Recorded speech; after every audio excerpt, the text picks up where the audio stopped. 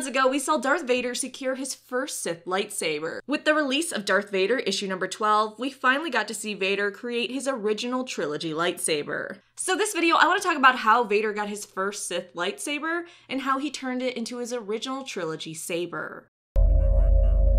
You're fulfilling your destiny.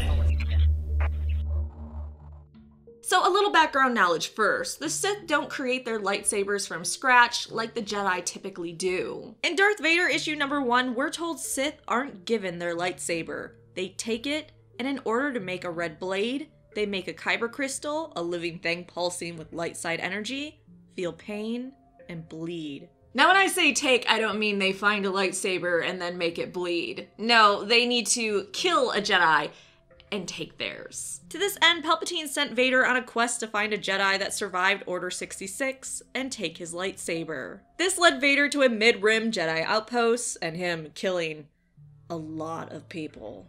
To go through archives to find a Jedi that took the bearish vow, a vow where the Jedi swears to refrain from activities related to the Order, and complete disengagement from anything but the Force as a type of penance before the Purge. He succeeds in finding such a Jedi, Kirik Infala, a man that hadn't been active in the Jedi Order for years and whose single purpose had been to fight. So Vader goes to the location and the two men begin to fight. And honestly, I think the Jedi was half a wreck because he was way too excited about having a battle to the death. The Jedi wrecks Vader at first, since he's still getting used to being in his new suit and has to piece his body together as he takes damage. Actually, a pretty awesome couple panels in itself. However, Vader wins when he shows Sith don't fight fair, and the Jedi becomes unfocused from the fighting, trying to save civilian lives. That is his downfall. Vader takes the Jedi's lightsaber, Force chokes him, and drowns the people down below. Having taken a lightsaber from a Jedi he killed, he moves on to the next step.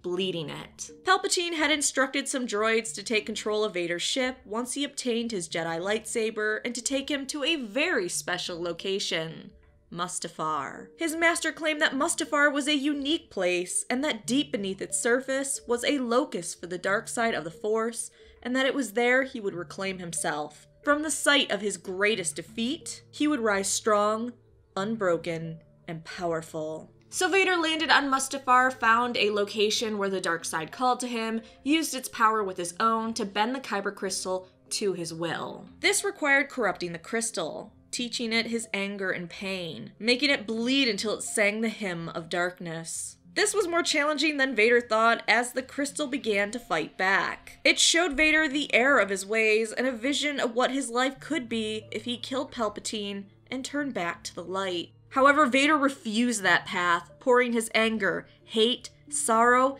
and every ounce of misery into the crystal, until the pain was so great, it began to bleed. Successfully turning the Jedi's kyber crystal into one worthy of the Sith, Vader revealed his first Sith lightsaber to Palpatine. But if you notice, his saber hilt isn't his original trilogy one. He used the Jedi's lightsaber build for a while until an assassination attempt. While following what turns out to be a false lead on the location of a Jedi, Vader entered a trap and bounty hunters attempted to kill him. They used a tractor rifle to pull Vader's lightsaber away, and when he tried to use the Force to pull it back to him, the hilt was destroyed. After he had successfully lived through the attempt on his life, and after reclaiming the kyber crystal from the broken lightsaber, Vader took time on his ship to make a new lightsaber hilt with the kyber crystal he had already made bleed. Upon returning to Coruscant, Palpatine asked to see it and agreed that the new hilt was an improvement, and that the one he took from the Jedi just